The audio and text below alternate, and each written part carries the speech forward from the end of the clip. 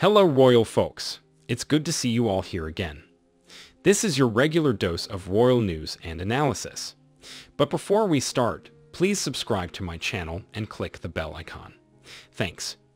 Meghan Markle and Prince Harry are now just B-list wannabes who have been constantly trashing the royal family and monarchy to anyone who will hand them a big check, according to Sky News Australia host Piers Morgan.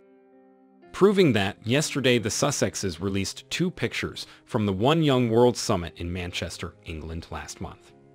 The one that made me laugh loudest was a black and white image of them taken from Saigon, in which Harry looks as miserable and zombified as usual since he sought freedom and happiness by ditching his country and family.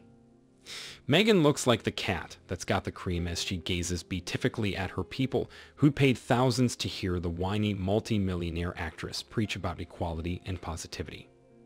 It was taken by celebrity photographer Middleton, and the message was clear. Anything the stuffy old royals do, we do the same, only better. There's just one problem. They don't. The photo of Charles and William and their wives is a symbol of understated royal power. This is the current and future monarch of the United Kingdom and Commonwealth. As such, they are the biggest stars in the world, dwarfing the celebrity wattage of any mere entertainment or sporting rivals. Meghan and Harry, by contrast, are now just a pair of B-list wannabes pretending to have royal power so they can make money from it. To date, they've fueled their royal status by constantly trashing the royal family and monarchy to anyone who will pay them a big check. But that shtick's wearing very thin. How many more times can they wail in public about how awful their families are before we all just stop listening? And more to the point, how many more times is King Charles going to let them? It's no secret that Charles wants to slim down the main royal family down to a top tier of him, Camilla, William, and Kate and their children, followed by a second tier of his youngest brother Prince Edward and wife Sophie, Countess of Wessex, and his sister Princess Anne. They would represent the monarchy by conducting formal royal duties. Everyone else on the royal cab rank, including disgraced Prince Andrew and the permanently moaning Sussexes, would effectively be removed from the official firm and shuffled into unused obscurity. I have no doubt Charles will do this, and I also have no doubt that his patience with Harry and Meghan is running perilously thin. He knows how damaging it is to the royal brand to have these two running an unofficial rival royal household that performs no duties but fleeces the titles for huge personal commercial gain while constantly attacking the family and institution. And there are 2 things coming up fast that could be the tipping point for the king to cast them asunder.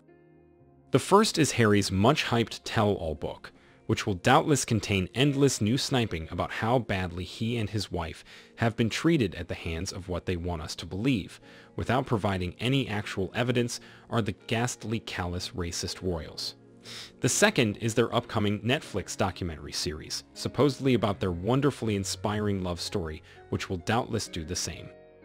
Because let's be frank, if they're not spilling secrets about their family, who cares what they have to say about anything?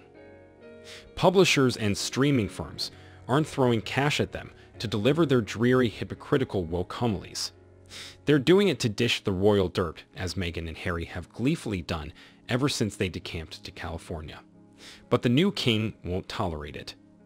And for what he might do, look no further than what's just happened in Scandinavia, where Queen Margaret of Denmark just removed a load of royal titles from her grandchildren, saying, "It is my duty and my wish as queen to ensure that the monarchy continues to shape itself in keeping with the times. It sometimes requires difficult decisions to be made, and it will always be difficult to find the right moment. Carrying a royal title entails a number of obligations and duties, which will in future be the responsibility of fewer members of the royal family." I would imagine Meghan and Harry's smug little jaws dropped into their kale lats when they heard this news. Their whole royal status depends on their titles. It's literally the currency of their fame and fortune. Yet they have no obligations or duties to earn them. So, if I were King Charles, and notwithstanding the fact he still loves his errant son, I'd make it very clear to them that one more word of public criticism about the royal family or monarchy that spews out of their spoiled, entitled, attention-seeking mouths, and they'll be stripped of all remaining titles and dumped into the trash can of former royal irrelevance. And trust me, there ain't no greenbacks in that. So what do you think, guys? Please share your thoughts in the comments. Until then, thanks for watching. We'll see you again with some more interesting news about royal family. Thank you.